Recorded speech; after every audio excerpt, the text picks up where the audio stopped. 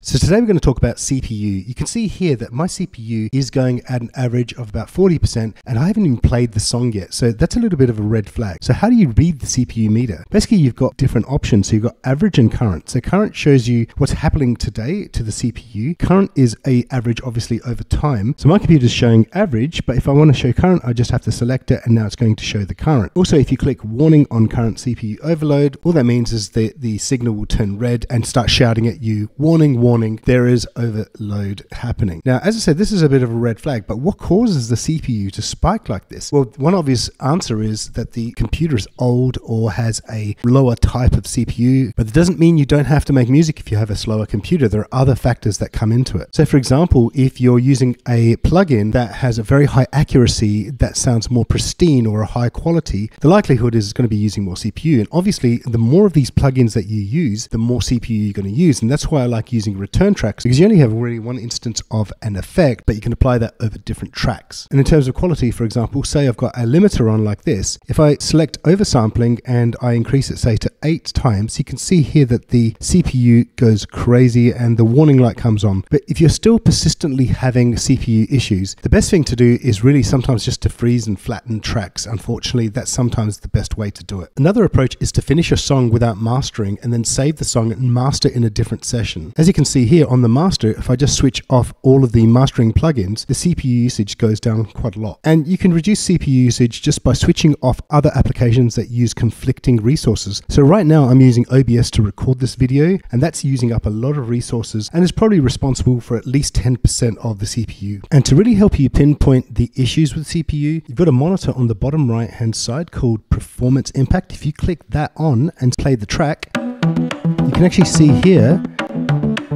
where the CPU is affecting the track. So obviously if you have a lot of orange lines playing at the same time, that's going to increase the CPU. You can see here the current CPU is almost at 100% already, and I've got the limiter off.